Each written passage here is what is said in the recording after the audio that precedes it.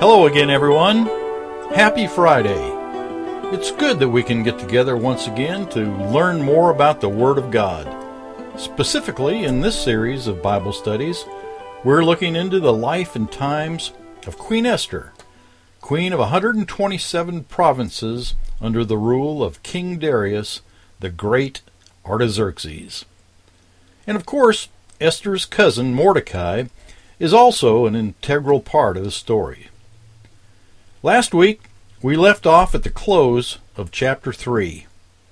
Haman's edict to kill the Jews in all the provinces had been approved by the king, and the royal messengers have all been sent out to inform all the residents throughout the empire. The Persian Empire was quite large, and it's difficult to know how long it would have taken to get the news out of this edict out to all the provinces. It spread out over thousands of miles. There's probably a map in the back of your Bible of the Persian Empire, but if not, you can just Google some images of Persia to get an idea of how large it was. To the west, it extended all the way to Libya, and to the east, it went well into India and went as far north as the Black Sea. It went as far south as the Persian Gulf and the Arabian Sea.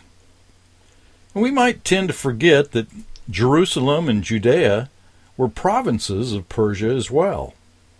They weren't independent, and that's one of the reasons King Cyrus and Darius took responsibility for the safety and security of all who went up there to resettle and rebuild the temple and Nehemiah's wall. They were under control of Persia. In fact, after they were taken captive by the Babylonians, Judea never did regain independence again until 1948.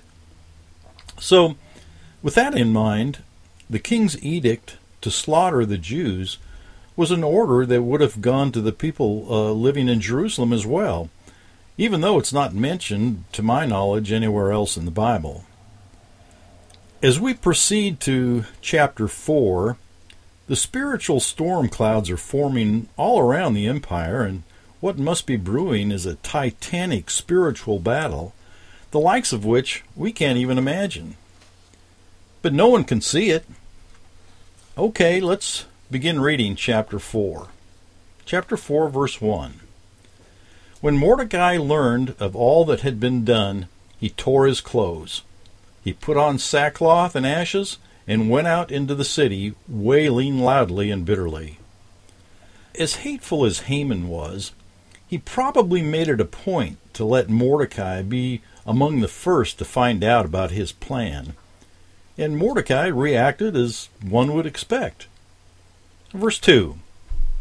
But he went only as far as the king's gate, because no one clothed in sackcloth was allowed to enter it. Tearing one's clothes is an expression we see throughout the Bible, and especially in the Old Testament. It was a custom long ago among the Israelites, but it was also a custom in Persia. I'm sure this was a spontaneous act in light of the gravity of the situation, and as was his loud wailing. After all, it's not every day you find out your government plans on killing you.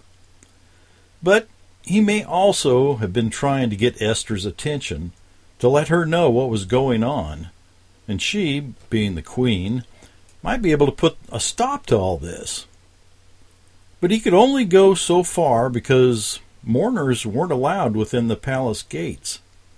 The palace was a happy place. You see, being sad, depressed, or mournful in the king's presence could even get you killed. So, spontaneous or not, he was making a commotion in hopes someone would let Esther know something was dreadfully wrong with Mordecai. Verse 3.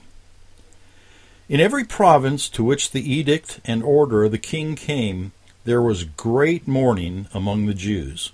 With fasting, weeping, and wailing, many lay in sackcloth and ashes. When Esther's eunuchs and female attendants came and told her about Mordecai, she was in great distress. She sent clothes for him to put on instead of his sackcloth, but he would not accept them. Then Esther summoned Hathach, one of the king's eunuchs assigned to attend to her, and ordered him to find out what was troubling Mordecai and why. Verse 6, So Hathach went out to Mordecai in the open square of the city in front of the king's gate. Mordecai told him everything that had happened to him, including the exact amount of money Haman had promised to pay into the royal treasury for the destruction of the Jews. Now this verse indicates to me that Mordecai knew more about Haman's murderous plot than was on the official edict that was posted in all the provinces. He knew that Haman was going to pay the royal treasury a huge amount of money out of his personal fortune, and that wouldn't have been on the official edict because we know the king told Haman to keep his money. Mordecai hadn't heard that yet. Verse 8. He also gave him a copy of the text of the edict for their annihilation, which had been published in Susa, to show Esther and explain it to her, and he told him to instruct her to go into the king's presence to beg for mercy and plead with him for her people. Hathach went back and reported to Esther what Mordecai had said. Then she instructed him to say to Mordecai, and now notice what Esther said. This was her initial response to Mordecai. Verse 11. All the king's officials and the people of the royal provinces know that for any man or woman who approaches the king in the inner court without being summoned, the king has but one law, that they be put to death unless the king extends the gold scepter to them and spares their lives. But 30 days have passed since I was called to go to the king. Now, even though Esther was the queen, she couldn't just walk in on her husband to say hi and have a little chat. She couldn't see him for any reason unless he called for her, because it was the law of the land, or at least the law of the palace. And she hadn't seen him or been called by him in 30 days. So she didn't know if he was mad at her or tired of her or what all was going on with him. So her first reaction to Mordecai was, I can't approach the king about this. I could be killed. And she may have thought about how wonderful she had it being the queen of the wealthiest and most powerful empire on earth. She was living a dream, a life of luxury. She was living in a palatial estate with every imaginable whim at her beck and call. She was the queen of Persia and had everything to lose. But would the king even receive her if she came into his inner court? Esther may have had real doubts about her relationship with her husband, the king. Did her feminine intuition cause her to wonder if the king really loved her? Or was she just a figurehead for official functions? She may have been pestered with the thought of how she could compete for the king's affection when she had so many rivals to contend with in his sprawling harem of virgins and concubines. She may have lamented that the king had lost interest in her. Verse 12.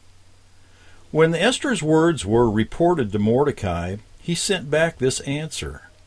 Do not think that because you are in the king's house, you alone of all the Jews will escape.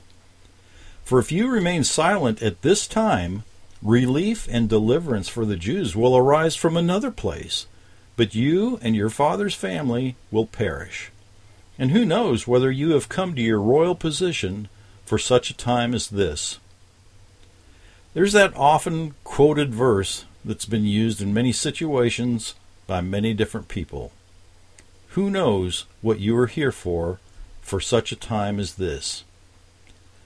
If Esther entertained thoughts of not doing anything in order to keep her cushy position, those thoughts didn't last long. And Esther's reply to Mordecai was exactly what needed to be done in this situation. Verse 15. Then Esther sent this reply to Mordecai. Go, gather together all the Jews who are in Susa, and fast for me. Do not eat or drink for 3 days, night or day. I and my attendants will fast as you do. When this is done, I will go to the king even though it is against the law, and if I perish, I perish. If I die, I die. Those who have observed that this book of Esther doesn't mention God are correct when it comes to the letter of the law. There is no mention of God. But when you consider the depth of understanding Esther and Mordecai had when it came to combating evil, the evidence of God and His presence are everywhere.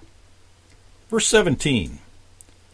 So Mordecai went away and carried out all of Esther's instructions. Esther and all of her attendants and Mordecai, along with all the Jews in Susa, began a 3-day fast, and this was a full fast with no food or anything to drink. And because it involved a group or groups of people, we would call this a corporate fast in today's parlance. Stop and think how many people this might have included. Esther's retinue might have involved considerably more than a handful of maids. She may have had upwards of 40 or 50 or even more servants participating with her. And we don't have any idea how many Jews resided in Susa. There could have been hundreds or even thousands in the city. Regardless, this 3-day fast was a big deal. When commentaries, or at least some commentaries, look at the book of Esther to determine its purpose in the scope of the Bible, the general consensus is that the book serves to show what God's relationship was like with the remnant of the Jews who remained in Babylon or Persia after the 70-year captivity was over. Some of the people may have chosen to stay because they might have become established with their farms or businesses, and others may have desired to return to Jerusalem but couldn't afford it or were unable to travel that far because of their age or what have you. They were the remnant who were scattered throughout the Persian Empire, and I'm not sure if anyone really knows how many of them there were. There may be a record or census somewhere with that information, but I'm not aware of it. The Matthew Henry concise commentary has this to say, quote, "We find in this book that even those Jews who were scattered in the province of the heathen were taken care of and were wonderfully preserved when threatened with destruction. Though the name of God may not be in this book, the finger of God is shown by minute events for the bringing about His people's deliverance. This history comes in between Ezra chapters 6 and 7. End quote. I'd like to add a parenthetical thought here, and that's this. I agree with Matthew Henry's observation that the book of Esther, or at least a portion of it, falls in line with the time of the book of Ezra. The temple was dedicated the same year Ezra went to Jerusalem, which was in 515 B.C., and that was the same year Esther became queen. That's just an aside that may have fit better somewhere else in the study, but I thought I'd throw it out there. And this would be a good place to insert a quick little break. So let's do that and check in with the voice of East Texas, Gary Gibbons. You already know that biblical prophecy can be hard to understand. What you may not know is that without a grasp of history, it is next to impossible. Write for a free introductory program in our series on History and Prophecy. It will open up a whole new world of Bible study. Write to Born to Win, Post Office Box 560, White House, Texas 75791, or call toll-free 1-888-BIBLE-44. Thank you, Gary. Always good to hear you. Okay, there are a lot of things going on in this chapter.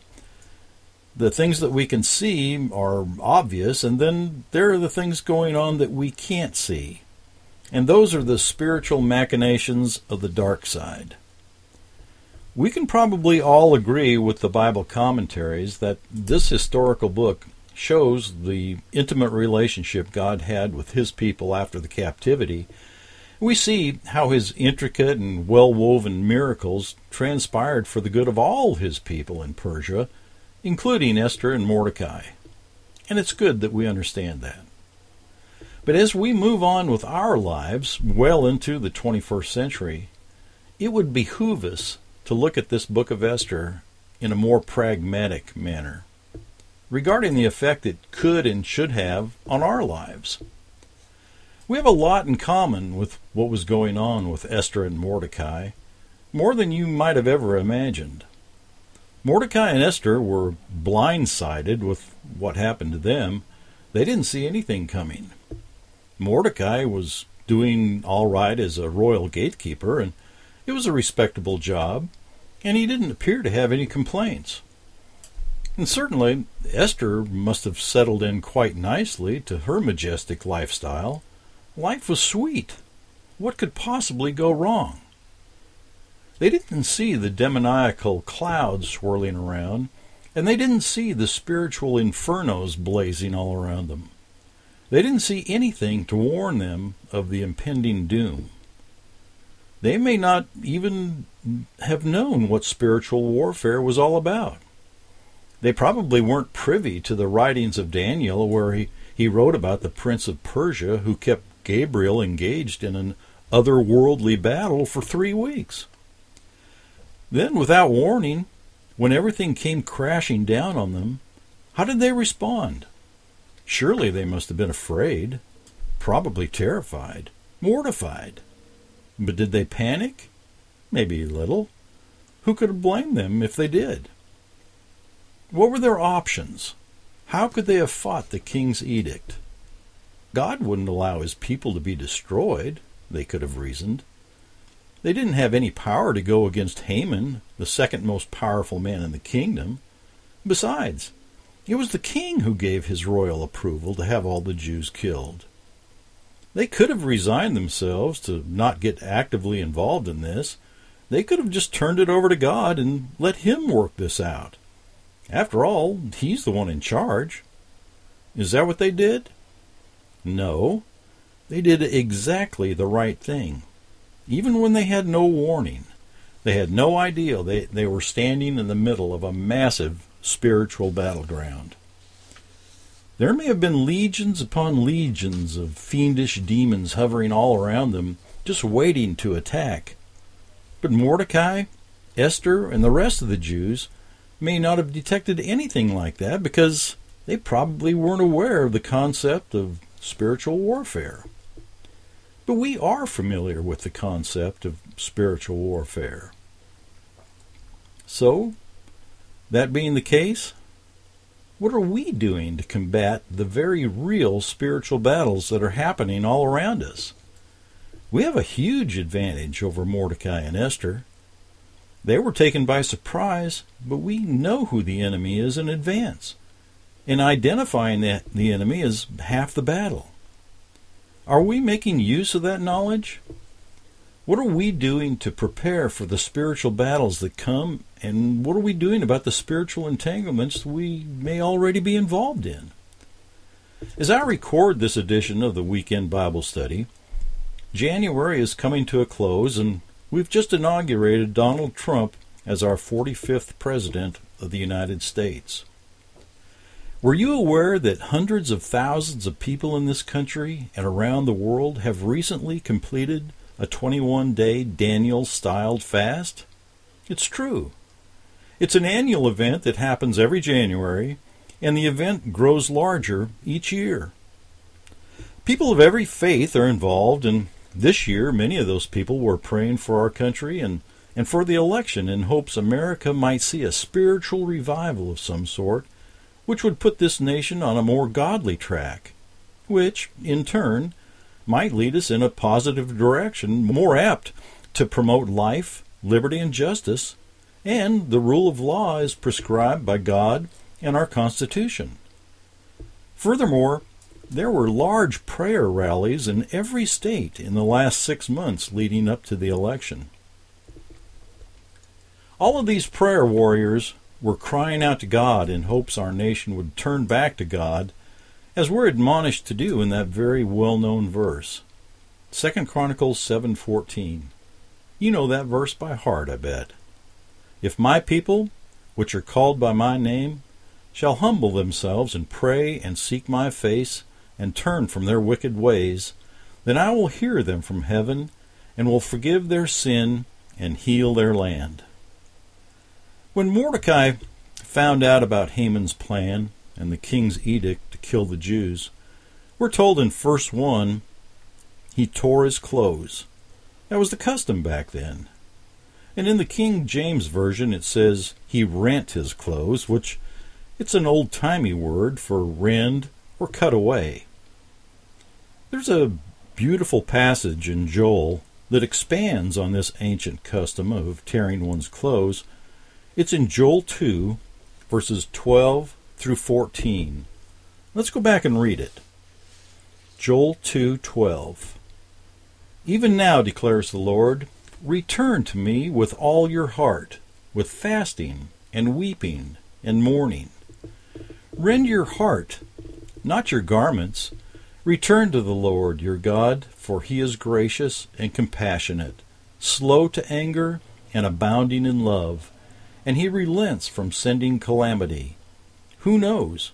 He may turn and relent and leave behind a blessing, grain offerings and drink offerings for the Lord your God. There it is. That sums up what our battle plan should be for the spiritual battles that are constantly all around us. God wants us to rend our hearts, not our clothing, and turn back to him. Mordecai and Esther did exactly the right things to combat the spiritual war that was going to literally destroy them. In any battle, in every war, you need strategic weaponry. You need weapons that are capable of completely taking out the enemy. Well, fasting and prayer are the heavy artillery of spiritual warfare.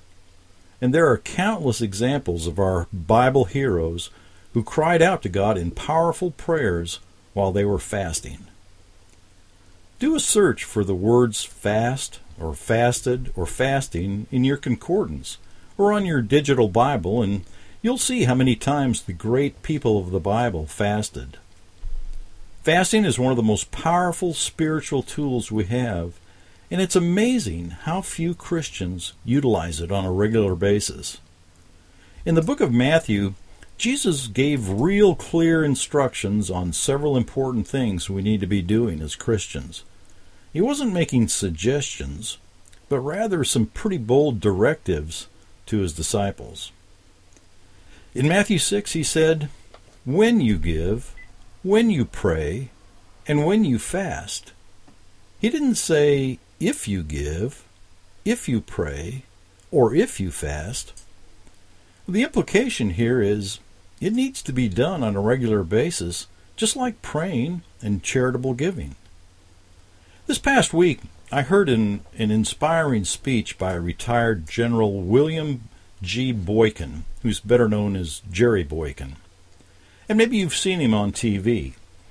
Boykin was one of the elite warriors chosen in 1978 to make up the first unit in what was then the classified and deadly Delta Force. He then became commander of the unit and ultimately became the commander of all U.S. Army Special Forces. The speech I heard was titled, The Courage of a Warrior, and I'm sure you could find it up at YouTube. It's well worth watching or hearing, and I encourage you to do that.